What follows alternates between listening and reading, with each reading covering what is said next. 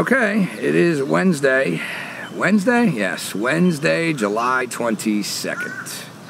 In the insane asylum, where 95-degree weather, you are seeing people riding their bikes, wearing masks. You know, have anyone noticed, you know, I stupidly thought putting some of the new baseball, live baseball that's back on, might bring a little bit of normalcy, some baseball in the background during dinner here and there, or catching a few innings here and there. Has anyone noticed the ridiculousness of what they're trying to sell as the baseball season? You got batters going up to hit, right? And they got their helmets on with black fucking masks. Now, not all of them, doesn't matter, you know. You'll notice the more popular ones are wearing them because it's all about brainwashing.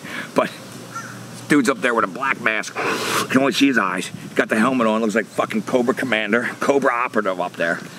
And the people running this psychological behavioral modification psyop are laughing their balls off. So needless to say, 18 seconds of that off, there'll be no baseball watching this season. Maybe I'll catch some games on the radio, which I grew up listening to Harry Callis and Richie Ashburn on the radio, so maybe we'll try it that way.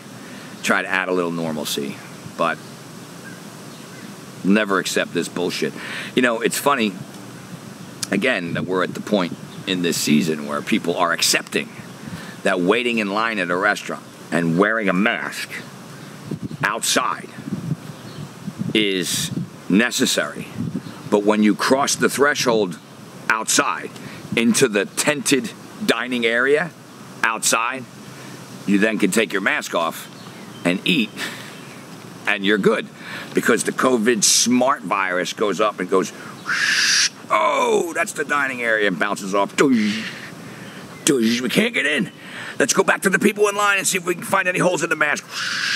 People not wearing the mask, you know. Fucking smartest virus on the planet, you know. Oh, God, Calgon, take me away. Remember that old fucking commercial?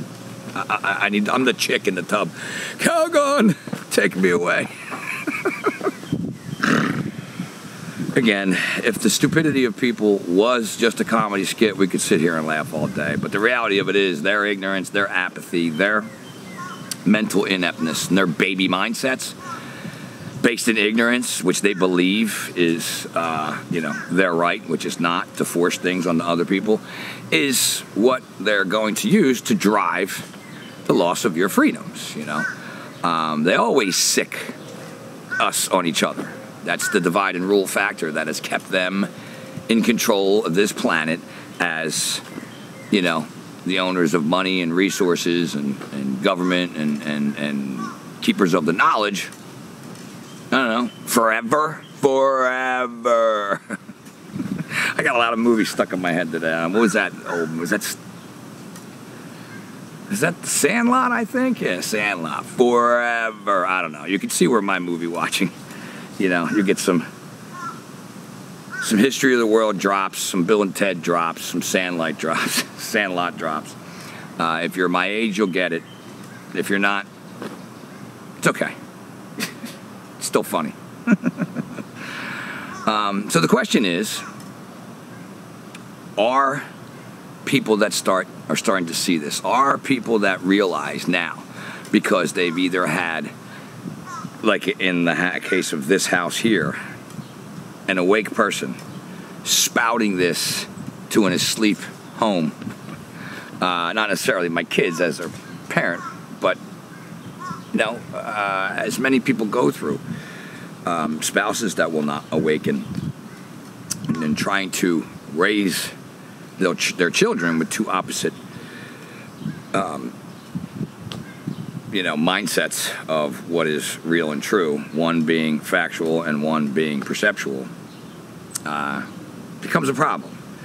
Well, I hope for others in the world, as it has for me, as this has manifested in front of everyone physically, all of the things that I have been saying to my spouse has opened her eyes to see what is occurring when it occurred, you know, instead of having to try to convince her that this is happening, because now she's been hearing it for years. So all of a sudden, the manifestation of this thing has lifted a veil. Only one, many veils to go. But why I bring this up is I'm very proud of my wife. She'll never see this, but I've already told her this. She's not going to watch my videos. She lives with me 24/7. She's not going to subject herself to this. She gets it all day. However, my wife was faced with the opportunity to return back to a second job that she worked 1 day a week, which was ridiculously, stupidly good money. And the stipulation was she needed to take a COVID test. She immediately refused and explained that she didn't feel comfortable and why. And funnily enough, went on to find out that it wouldn't have just been one test to bring her back. They test these people weekly. The person that called her says, yeah, you know, they test me every week. My wife's like, every week? Like, could you imagine every week? All right, you're good. You can come to fucking work. And okay, this is great. I'm going to do this every fucking week. You know what I mean? Like, holy shit. Who are you people?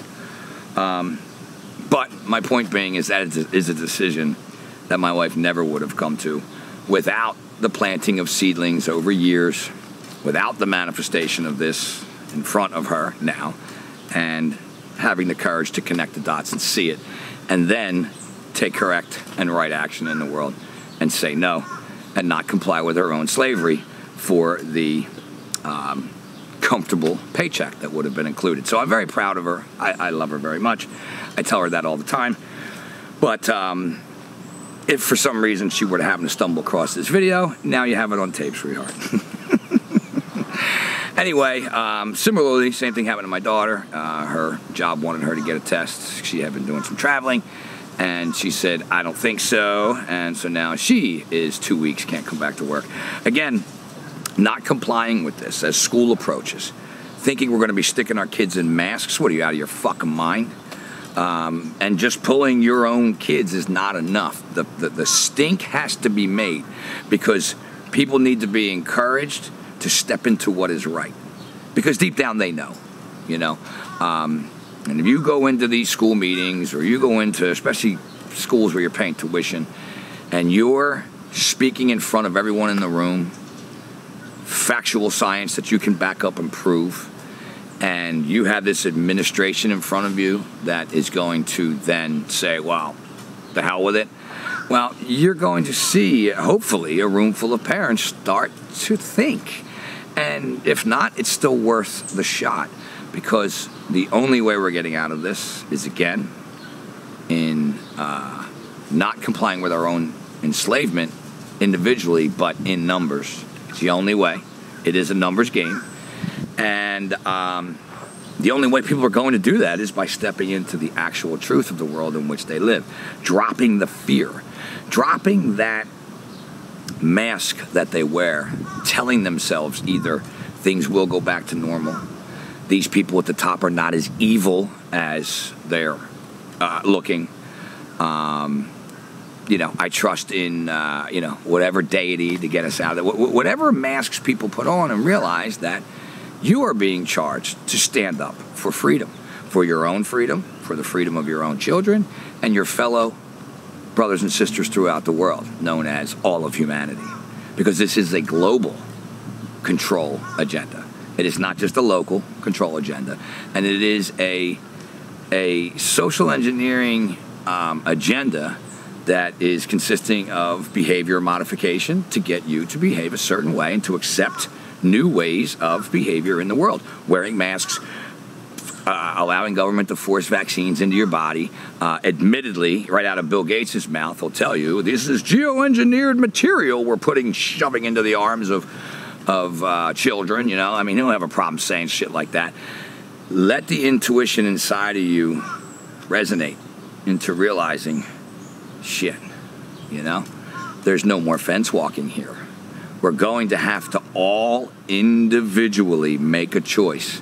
And as Jesus said, I do not come to unite the earth. Truth divides.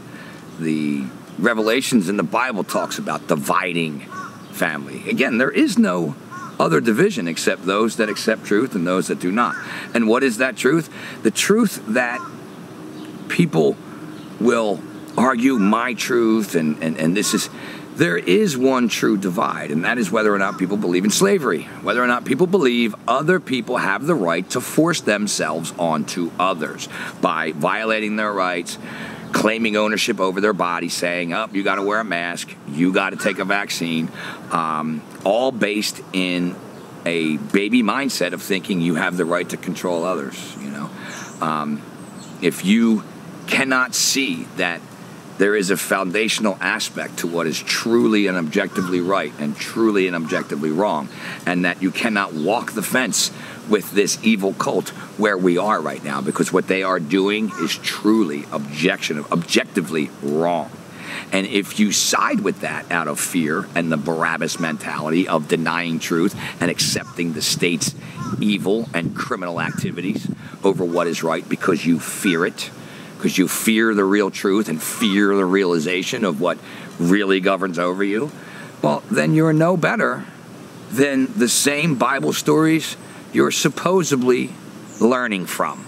The morals and parables and allegorical stories that Jesus told that are written in the Bible that you're supposed to be learning from, you're no better than any of those lowlifes that were screaming Barabbas, screaming leper, denying Jesus for 30 pieces of silver, or denying, Jesus 3 times before the cock crows out of fear. All stories, whether real people walking around the world based in, the teachings of a real man, which, again, I do believe there's an aspect of that that's true, but actually understanding the truisms within those stories and how that behavior is mimicking the behavior of people now, staying in fear mode, choosing fear mode over truth, and denying the truth, or choosing a reset, monetary reset, the 30 pieces of silver. Love you guys. Get learning, get